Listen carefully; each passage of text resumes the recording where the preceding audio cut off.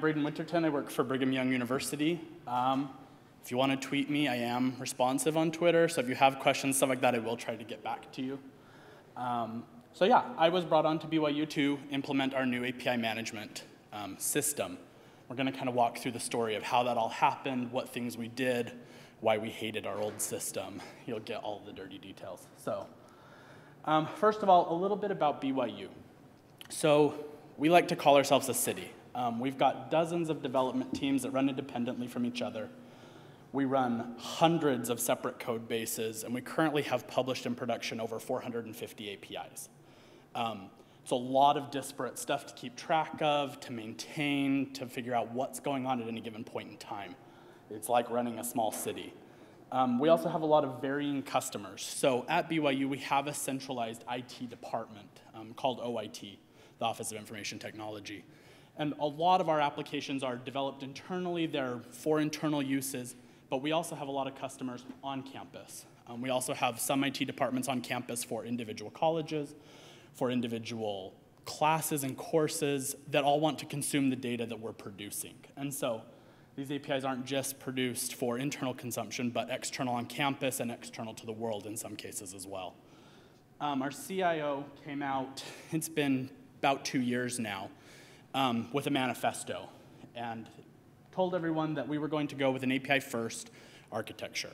That meant that from that day forward, no application was allowed to get data from another application's database. If it needed to go through an API, it needed to do it in a governed process, and needed to do it in the correct way. That kind of sparked our need to have a good API management solution and to be able to handle that well. And the last point is, I think like any higher ed university, and really like any company, we have a ton of legacy code that we're dealing with, on top of the new greenfield and brownfield development that we're handling on a daily basis. We have millions of lines of code that are over 20 years old that are critical to day-to-day production usage. So that was quite a feat as well in our API management solution.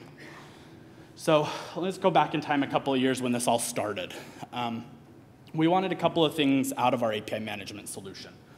We wanted a centralized repository for all of the APIs that we produce. We wanted one place where the developers could go to search for whatever API they were looking for, be able to find it, know that if it existed, that was where they were going to find it. And not only be able to find it there, but be able to understand what authorization was involved, the authentication, all of that needed to be in a centralized place. We wanted it to obviously be low latency. We have some really, really slow APIs with that 20-year-old code, and we can't make them any slower than they already are. We also wanted to have a low impact on the developer work that was currently going on. We didn't want everyone to halt, have to go backwards, change everything that they had done, and really just interrupt all the work that was currently going on. We wanted to make as little of a hiccup as we possibly could as we did this transition. We wanted monitoring, obviously. We wanted to know who was calling what APIs, when, how often. We wanted to get all of that analytical data out of our API manager. And we wanted a centralized place for documentation as well as that API search.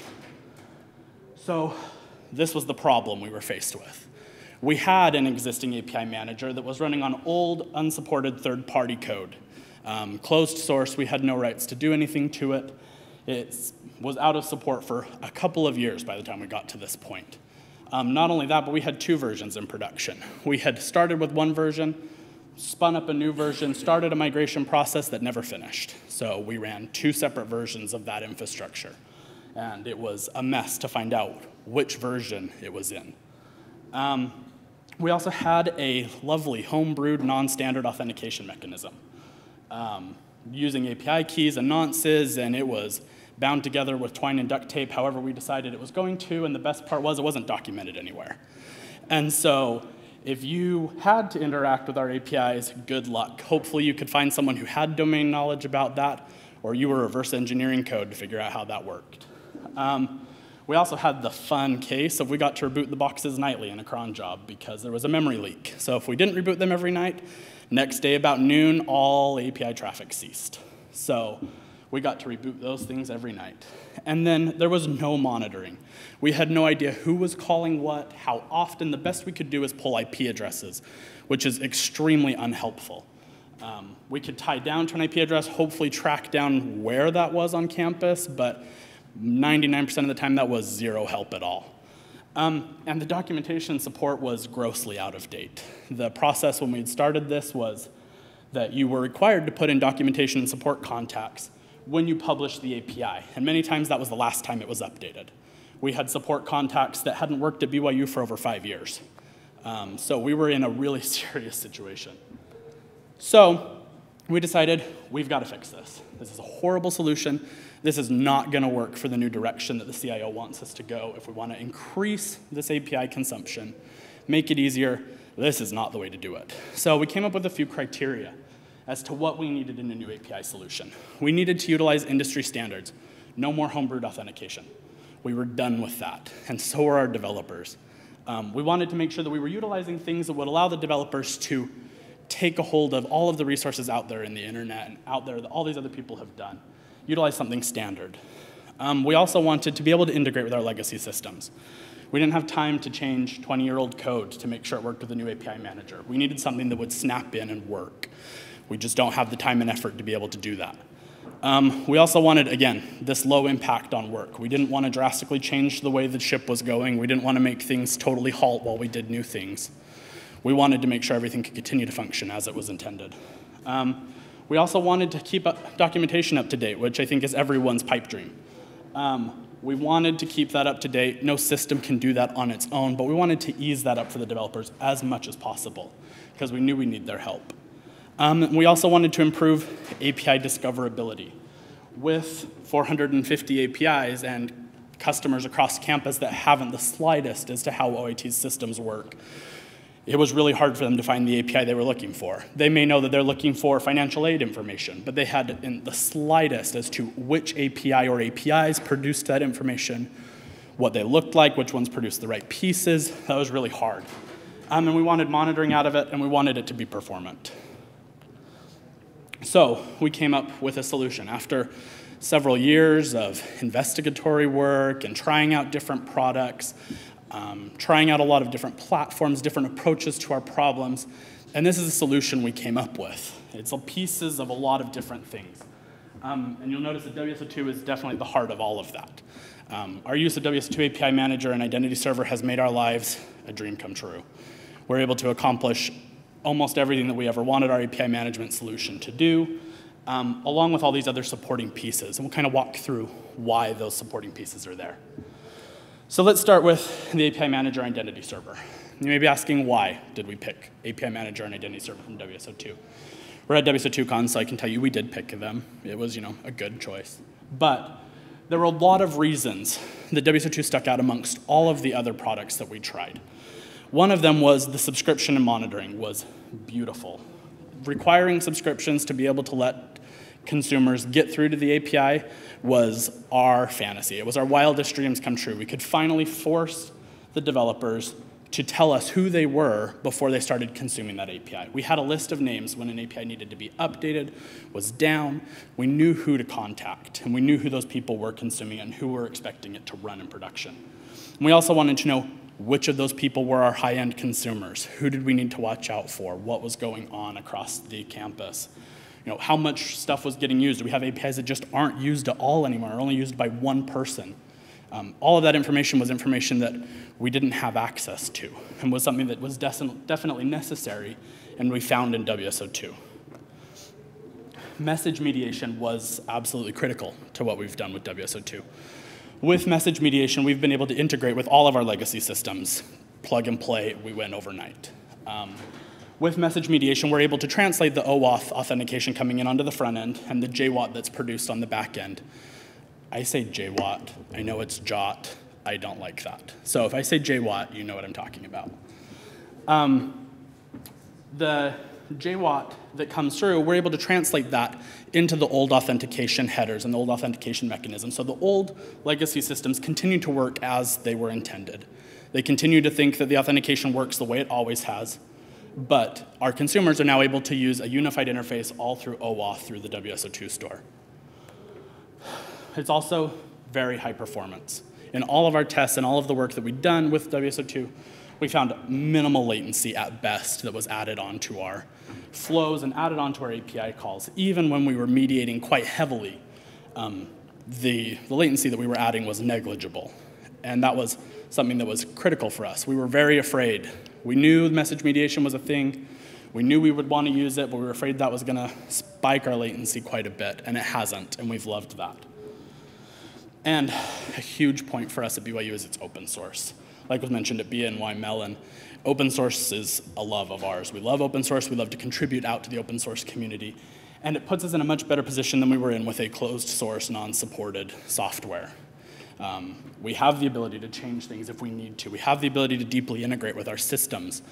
And we have been able to deeply integrate with our systems. Things like we've hooked the subscription process. Today, really in the future, in a soon future, you'll be able to block subscriptions on our API store. So producers of the APIs are able to flag their APIs as restricted or in development. And in both of those cases, if a subscription is requested, it's put on hold and is sent off in an email to the support group asking for approval to be able to subscribe to that API. Our model is open subscription first, but we definitely have some use cases where we needed to be able to block that subscription until further approval was granted. And we've been able to do that with the open source in WSO2. We've also been able to hook into all of our systems. We've been able to decorate the JWAT. So the JWAT coming out of WSO2 is decorated with all of our BYU identifiers. So the consumers on the back end are getting all of the information they need to know about the consumer in the standard format that they're expecting to receive it from BYU. Things like employee IDs and usernames, all of that kind of information is returned to them in our general format. And we've been able to do that because we've been able to hook the code in WSO2. And another huge thing was it followed standards, which was a breath of fresh air. Standards like OAuth 2 and Swagger, all of those things have become critical in our infrastructure today. And so focus on those for just a minute. What did standards give us? It gave us a lot of headache lost. We didn't have developers trying to figure out how authentication was supposed to work or what kind of things they were going to be getting on the back end, how all of that was supposed to play out. Oh, well, this code used to work, it doesn't anymore because someone changed things. We had a lot of headache with all of that home-brewed, custom-built. By switching to standards, our developers are able to use the plethora of libraries available out there to be able to utilize to read the JWATs, to be able to handle OAuth 2. It saves our developers a ton of time as they're trying to set up both their APIs and their applications to consume those APIs. It helps on both ends of that. And these four standards specifically have been crucial to that migration for us. OAuth 2 for authentication on the front end and OpenID Connect for those applications on the front end to be able to identify who is sitting at their application, who's sitting at the keyboard. Swagger for all of our documentation and the JOT that gets passed to the back end so that the API is able to identify who's asking for certain information and if they're authorized to see such information. So just with moving to WSO2 and integrating those standards that had been brought to us with the WSO2 infrastructure, we had written off a lot of our requirements already. We were able to utilize those industry standards. We were able to integrate with our legacy systems in a beautiful fashion that we had proved would work. We were able to do that, and because we were able to integrate to those legacy systems and not cause disruption to existing work being done, we really were almost zero impact to the work being done when we migrated. We also finally got monitoring and analytics out of WSO2, which is phenomenal and something that we have never experienced and we're quite enjoying. It's still like a new toy. And it was very performant and continues to be to this day. So we wanted to solve these two problems still. We still had these phishing out there of keeping the documentation up to date and improving the API discoverability. WSO2 has a search built into the store, but without knowing the name or certain aspects about it, it was hard for consumers to find what they were actually looking for. It really required domain knowledge of what the API was called, how it was organized, where it had been published. It required a lot of domain knowledge to be able to find that, and that was something that a lot of our API consumers do not have. Even inside of our internal organization, it's hard for one team to know what the other team is doing because things happen so quickly. So we wanted to start with a single question, which was how can we improve discovery? How could we improve the experience that our consumers were having in trying to find the APIs that they were looking for? This question actually ended up leading us to an answer that solved both of those problems on the last slide, of both improving discoverability and keeping documentation up to date. And that in huge part was done with the next piece of our implementation, which is the BYU Developer Portal. After a lot of investigation, we did a lot of work trying to figure out a good way to handle this. We've ended up creating a tool that we call the Developer Portal that helps onboard users onto our API ecosystem, as well as helping them to go through the process. We pieced together quite a few tools that you'll see in a minute. And so we wanted to make that process as easy as possible for them, to be able to jump from place to place to place and know where they are in our process. So really, a lot of the Developer Portal is fed by Swagger. For those of you who don't use Swagger or don't know what Swagger is, try it out, it's awesome. Swagger is now also known as the Open API Standard. It is a documentation standard for APIs. It allows you to document paths, response models, object schemas, response codes, all of that in a very standardized way. And Swagger's team has produced a lot of tools that are able to read those definitions, create pseudocode, create real API consumption code automatically, and really do a lot of things with that documentation in an automated fashion, which is huge. So our current setup, we now have a setup where all of our organizations get repositories if they contain a Swagger file. There's a couple other little things in there that are organization specific, but when that Swagger file is found in the organization's repo, it's automatically ripped out of the repo on every update, formatted, turned into HTML code for a prettier look at the documentation, and shoved into the Developer Portal automatically. Obviously, the code doesn't keep itself up to date. We have to rely on the developers to keep that documentation up to date. But we've tried to make it as easy as we possibly could for them. All we ask them to do is keep the documentation in their Git repository, in their Swagger file, up to date. As long as they do that, we handle the rest. We publish that out to all of the consumers. We publish that in public places. We make sure it's always kept up to date, documented in all of the right places, and they don't ever have to worry about manual uploads or going and editing stuff or remembering that they've changed something. And it's made their lives a lot easier to be able to handle that. This is what our Developer Portal looks like on the front page. My product manager would kill me if I didn't tell you it was in beta, so it's in beta. But the purpose of the Developer Portal, again, is to help onboard all of these consumers. We've got a lot of consumers internal to the organization. They've got some of that domain knowledge. They don't really need the whole onboarding process. But we have quite a few consumers and an increasing number of consumers as the days go on that are outside of our internal organization that don't have any of that knowledge, that really need to be kind of walked through the process. We try to drive them to this getting started, to consume an API. We allow them to search for any API, either by name, and we also search by all of the data elements involved in the API. So with the Swagger filled out and with those response models filled out, we're able to allow the consumers to search for an API that produces financial aid information, or produces first name, or produces social security number. They're able to find which APIs produce which data elements specifically they are looking for. In BYU's case, we typically have, the joke is we typically have 50 APIs that will produce what you actually want. And we're trying to help those developers find the APIs they're looking for and narrow down which one is the right one for them. And the Developer Portal helps them get there. This is a brief view of some API documentation that's been automatically ripped out of the repository, formatted appropriately, and spit into the repository, or spit into the portal. On the left-hand side, we've also integrated quite a few other tools that we use in our API ecosystem for the developers to be able to see and utilize. For example, community. We have essentially Stack Overflow that allows the developers to ask questions about API. They're having problems they don't understand, or something's going wrong. Asking those questions in the community allows them to be answered and documented, which is a huge problem we've had in the past of person-to-person answers don't get propagated. We answer the same question 50 times in a week. But the community helps us to be able to document all of those answers and what is the best solution in those cases. We've also hooked in something that we call InfoHub, which is how we manage authorization in our APIs for high-level administrative access. So when a consumer needs access to, say, all students' social security numbers, they're going to get reamed over a coal, but they can go through that process automatically, and we'll help them get there. And finally, we also let them jump right out into the API store, where they're allowed to jump in, subscribe to that API, start with the try it feature, and get working through all of that.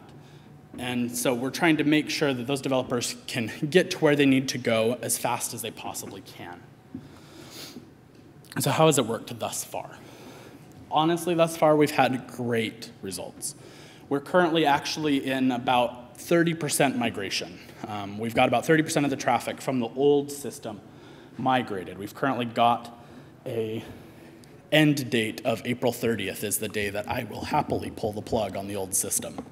And unfortunately, when I took my screenshots, you didn't get to see that. If you go to the developer portal now, which I'll point you to at the end, we have a lovely ticking countdown because we want everyone to be very afraid.